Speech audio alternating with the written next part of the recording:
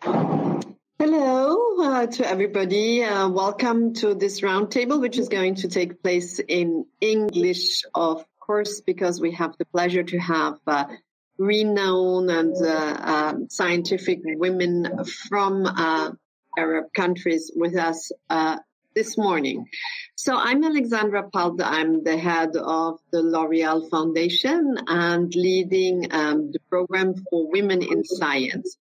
So for women in science is a little bit different than women for science, because the women we choose are working for science, but we choose them to promote women scientists all around the world. So L'Oréal, the L'Oréal Foundation for the last 20 years has tried to promote, contribute to make incredible women scientists around the world visible, to give them the floor, to make them visible in public, give them the opportunity to be role models, because we think that the world needs science and science needs women. We know that science is better when we have all talents available, involved, and that we also need the perspective of everybody in order to have inclusive science and then inclusive societies. So this is what we do at the L'Oréal Foundation for the last 20 years. We select excellent, outstanding women scientists, give fellowships, international prizes, and today we have the honor and the pleasure to have two of them with us. So I would like to introduce our speakers and guests today. Let me start with Madame Najat Saliba. Najat has been our 2019 L'Oréal UNESCO International Award for Women in Science for the Africa Arab States region. You are a professor in chemistry at the American University of Beirut. You are researching air pollution and climate change, and you're working on important projects that involve civil society, community-led and community-driven answers, and environmental projects to find the most suited solution to these local challenges that result from climate change. You have also been director and founder of the Environment Academy, and additionally to the UNESCO L'Oréal UNESCO International Award, you have also received the National Order of the Cedar from the President of the Lebanese Republic. You are, and you have also been voted in 2019 to be among the top 100 most influential women by BBC. Our second speaker is Dr. Areej Abuhammad. Dr. Areej Abuhammad has also been involved in the L'Oréal UNESCO for Women in Science program. She has been, in 2017, received the Fellowship for Women in Science, and in 2018, you have been our International Rising Talent. International Rising Talents are the most talented young women selected every year. You have studied pharmaceutical science, first in Jordan, and then you have been in Oxford University at the Department of Pharmacology. You have received prestigious research funding from national and international bodies to carry out protein crystallography experiments. And you're also the founder and principal investigator of the first protein crystallography laboratory in Jordan. You are very involved in finding, in transferring advanced technology used in structural biology to Jordan and the region to enhance scientific collaboration in this field. We have also with us, so we have the pleasure to have with us Elyes Jouini. You have a very prestigious career behind you, working in the public sphere. You have been minister in Tunisia, but you have a scientific training yourself. You're a professor in mathematics and economy, at Paris Dauphine. You started the chair, research chair, UNESCO Women and Science, which we support happily with other companies. Well, you have an incredible intellectual, scientific, and public career behind you, specialized and interested by your career, I think, in the issue of women and science. So when we look today at the issue of women in science, so in women in science, we have 33%, 33.3% of all researchers in the world are women. That are the numbers of 2018 from the UNESCO report. They are 42.6 in the Arab states, so more than on the world average. There are some Arab states who have done impressive progress. When we look into Algeria, they had been at around 35% in 2005, and they are 47% in 2017. In Egypt, we go from 36% in 2007 to 46% in 2018. So we see that there is a lot of progress, stronger than in other parts of the world. So Elyes, tell us a little bit, as you're piloting a lot of research projects on this issue, can you share a little bit your analysis on this? Thank you. Thank you very much, Alexandra, and thank you to the organizers for giving me the opportunity to participate to this round table. As you mentioned, let me give some figures. There are 7 countries in the world for which the proportion of women among science, technology, engineering, and mathematics graduates is higher than 50%. And among these 7 countries, there are 4 Arab countries, namely Algeria, that you already mentioned, Tunisia, Oman, and Syria. And if we add Sudan, Morocco, Palestine, Bahrain, and the Emirates, we have 9 Arab countries in the top 20. If instead of the gender gap in choice, we focus on the gender gap in performance on the basis of PISA and TIMSS scores, Fryer and Levitt claim that surprisingly, although Middle Eastern countries have a high degree of gender inequality, there is no gender gap in mathematics on average in these places. Do I have to remind that the one and only woman that obtained the Fields Medal, the highest distinction in mathematics, is from Iran, not an Arab country, but a country with a very close cultural background. She studied in a 4-girls-only high school before to obtain her bachelor in Tehran. There are mainly 2 explanations for the gender gap in choice. First, math has a stronger instrumental value in countries with more economic and/or more social constraints. Girls need more to study in general, and more particularly in scientific fields, to have good career prospects and guarantee as far as possible their freedom, their emancipation, and their material security. It is somehow a way for them to overcome the male primacy ideology, or even to leave the country in some cases. Second, in these countries, men aspire less to scientific careers and to careers in higher education and research. Therefore, there is no social mechanism for the monopolization of these careers by men in this country. And as far as the gender gap in performance is concerned, and as we have seen with Thomas Breda and Clotilde Knapp in a recent paper in Science, the main determinant across countries is not the degree of gender inequality, but the degree of social inequalities in general. The more a country is unequal, the more the gender gap is pronounced. And countries where girls perform less in science are those where low socioeconomic background students perform less, and those where the gender inequalities are higher. Thank you very much, Elyes. Perhaps I would like to go back to one point and direct the question to you, Areej. Is it part of getting a space of freedom and expressing yourself? Is science a better way to do this? Does this reflect your experience? Hello, Alexandra. Thank you very much for giving me the opportunity to be here and for inviting me.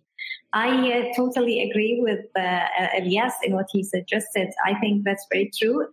Women seek freedom when they study, and I will give example from my country here in Jordan.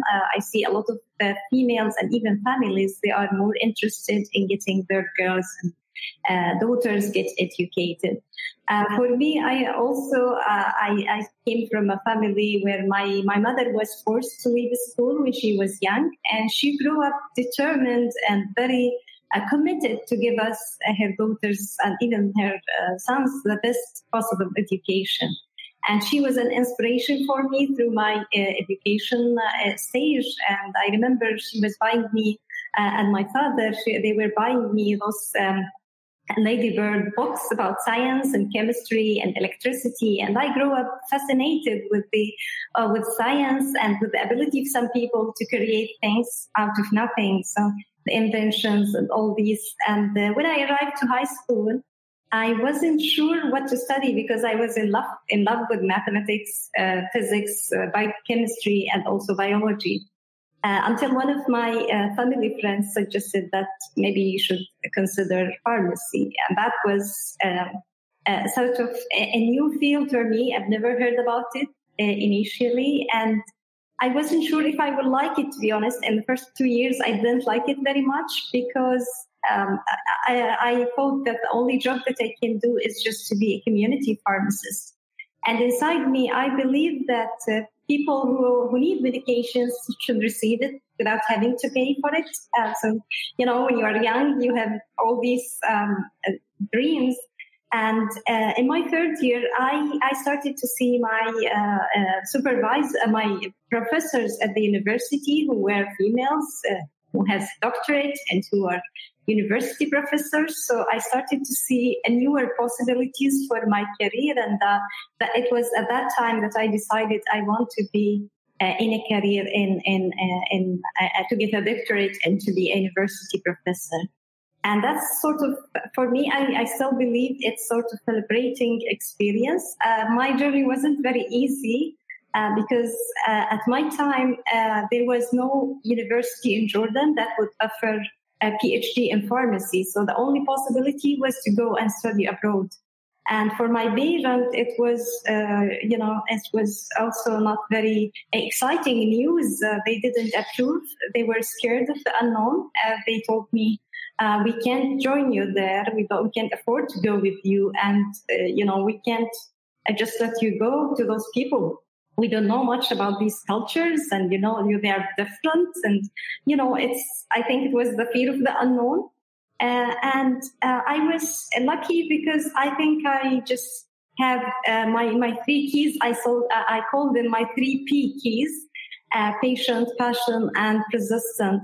I couldn't take no for an answer. And the only liberating idea is to just pursue my studies and continue to, just stick to the scientific field. I did masters in Jordan, and I managed to publish 2 papers of my master. I communicated with universities, and that was after 8 years after finishing my degree. And at this stage, I thought if I want to go and study PhD, I have to go to one of the top universities in the world. So I got 2 acceptance letters, one from Oxford and one from Cambridge. And I went to my parents and I told them, listen, I can't just give up. I have 2 acceptance letters from these 2 universities, and I really want to go to one of them. And I think at this stage, they just flipped. They realized how passionate I was about my dream. And it was absolutely the most fascinating experience to me when I set my foot first time, when I crossed the doors of the Department of Pharmacology and University College in Oxford. It was like magic. It was rich on all aspects: science, people, history, cultures, and I didn't feel anything but being welcomed and understood, and people were curious to learn more about my culture. So I felt included, and that was fascinating and very, very liberating for me. So to be honest, thank you very much. Areej, we have some connection from. We couldn't hear you. Yeah, we couldn't hear you just the last phrase, but we have gained a sense of what you have, how you were perseverant, and I love your 3 P keys: passion, patience, and perseverance or persistence. So I do think that all women. More when you have to wait 8 years to follow up your dreams and to pursue your studies. So we can imagine a little bit the level of engagement and commitment from your side. Najat, is that also something that you have experienced? Thank you, Alexandra, for this opportunity. Yes, I agree with my colleague, Dr. Areej. But let me start in the reverse order. I would like to tell you the recent achievements and then go back and talk about my childhood and how I had to break some glass ceilings to get where I am today. Starting with a few weeks ago, I was chosen by Apolitical among the top 12 women in the world for feminist action for climate justice and among the top 100 women on gender policy. In 2019, and right after receiving the L'Oréal UNESCO International Award for Women in Science, I was chosen among the top 100 most influential women in the world by BBC. My students this year wanted to nominate me for the Best Teacher Award, and I quote one of my students: "When I asked to pinpoint to an impactful role model as I near my graduation date, I would undoubtedly credit Dr. Najat Saliba. A matriarch for women in STEM, Dr. Saliba embodies the impactful qualities of a sharp researcher, coveted both nationally and internationally, and the compassion of an educator who brings life to education. She has opened numerous alleyways for students, both at AUB and across the country, to look at education as an impactful tool to make practical change in our ecosystem and our country. Dr. Saliba's staunch perseverance has taught me not to take no for an answer and to stay curious of my surroundings, which has driven me to assert my place in my STEM field. There is so much to learn from someone who continues to gracefully push the boundaries of science, innovation, and reforms of impactful and applied education. What Dr. Saliba builds is not a classroom, but a community of scientists and engineers who care to make an impactful change." End of quote. The worldwide recognition for my passion to my work, with a huge responsibility towards women and girls in the Arab and North African regions. Our region is in great need for role models in science the young girls need to aspire to. In recent report on women-inclusive policies and practices in organizations in 11 different countries that was produced by AUB, it was found that there is a prevalence absence of women in leadership positions in STEM. In fact, and according to the study, STEM ranks the lowest of all 6 sectors of financial, education, healthcare, STEM, professional, and other services. Yes, the world needs science. Our region needs science more, and the science needs women. The best confirmation to the great need of science is the word in the world today is the recent pandemic. We realize that without science, we cannot win the battle against SARS-CoV-2. From our understanding to the disease transmission, airborne or not, to developing the vaccine, storing it, and administering it, we needed scientific research done by scientists in research labs. So what is it that we can do in order to increase the representation of women in STEM in our region? Girls must be exposed to science at an early age. The preparation of scientists to the workforce must be done in a continuum. starting from schools and extending all the way to their professional career. Having grown up during the civil war in Lebanon, education was not a priority for survival. My family's focus was elsewhere, and so my fight to graduate from college was accompanied by many tragic moments. And then later, returning back to Lebanon after completing my higher education in the US, I also had to face an uphill battle to establish my research lab. Living in a country that never considered research and science a priority, there was no infrastructure for scientific research, no resources, and no funding. And yet, I am where I am today. Moving forward, I say that we must break many cycles of traditions, stereotypes, corruption, and ignorance. Let's establish science labs in schools, universities, and the work field so that women can strive in STEM. It is our responsibility, collectively, to take a constructive action to narrow the gender gap in all sectors, and most importantly, in STEM. We need to support building research labs. We need to abide by scientific recommendations so that bright girls see it and believe it. The world definitely needs science. Let's create the space for the science to be shared and led by women. Thank you.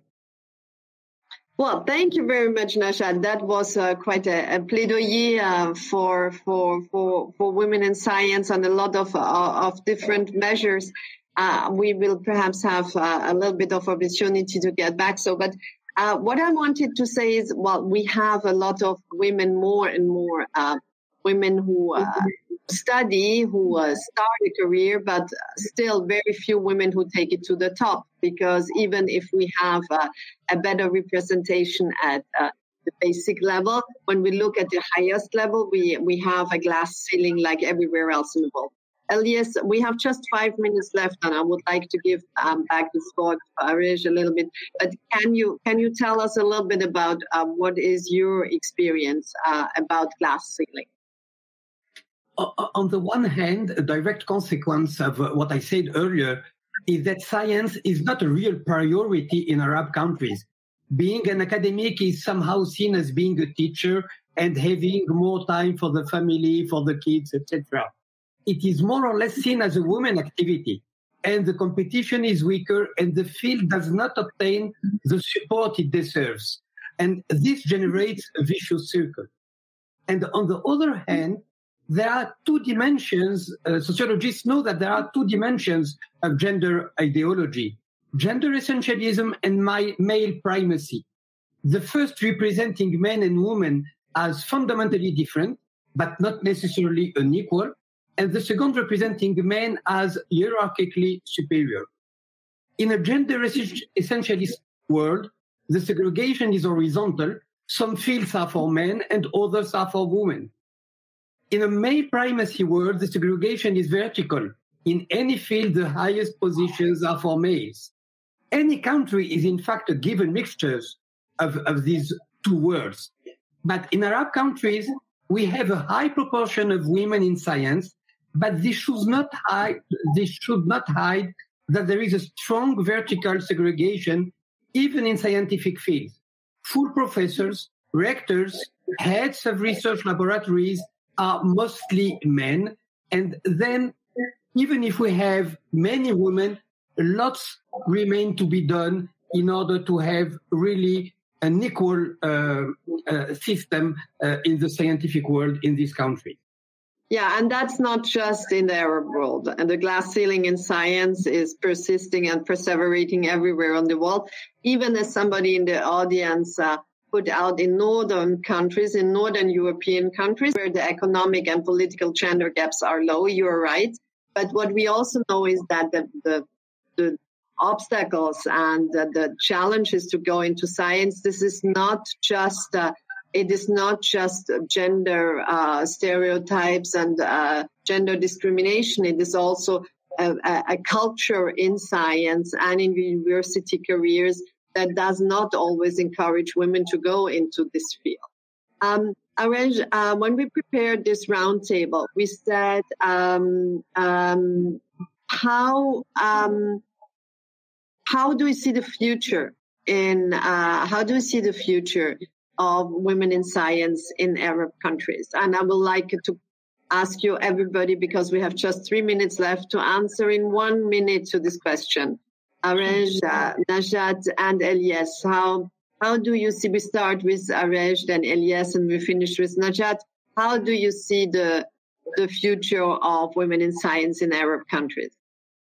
I'm very optimistic, Alexandra. I think there is a huge potential. We have a huge potential in the brains and minds and the ability of women to do different things and to do things differently. And also, I think what we need is more support. And I see it in two ways. It's just enhancing the picture of role models. And here I have to acknowledge the L'Oréal UNESCO, because it was really great opportunity for exposure and also for highlighting the research of different females. It's good for females to see pictures of themselves in the others. And also the other thing, I think what I hope to see, maybe it's not optimal, is to see more women in higher education and to facilitate the higher education for them. Unfortunately, we have very limited positions for higher education. And I will give example from my country in Jordan. In my school, 10 places every 4 years are available for PhD students. So I think there is a potential to enhance the interest of females, because I believe writing a PhD thesis, it's like a passport, not only for career in science or in academia, but also for self-confidence. And I think this is what we have to focus on, how to grow confidence. Thank you very much. Thank you very much, Areej. Elyes, wow, how do you see the future? I fully agree with Dr. Areej. I'm quite optimistic because there are more and more women in higher education in Arab countries and more women in science, and believe in role models. And these women, and in particular those that participate with us in this round table, are role models for the next generation. Then we are in the direction is positive, but we have to do more in order to put ahead the women that succeed, in order to provide more advice to young women, to girls, in order to let them exploit their talents, and then many things remain to be done. But I'm, as I said, quite optimistic. Najat, let's finish with you. What is your perception in 1 minute, please, about women scientists in the Arab world in the future? We have very enthusiastic young girls. They just need the space for them to excel. We have a long way to go, but we need to create the space for research and for science to strive. That's a wonderful last phrase, reflecting the world needs science and science needs women. So I would like to thank you very much for your participation. I'm sorry that we do not have more time, neither to listen longer to you, neither for questions from the audience. But we have a lot of available documents, research studies of the incredible films about your careers at, bien sûr, Université Dauphine, le chair Femmes et Sciences, and also at the L'Oréal Foundation. So for those who are interested, please don't hesitate to look up. And thank you very much, Najat, Areej, and Elyes, for your time and your participation.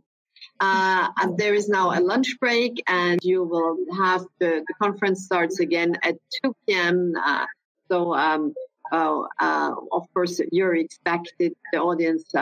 We would be happy to see you again at 2. Goodbye. Hi, thank you. Goodbye. Thank you very much.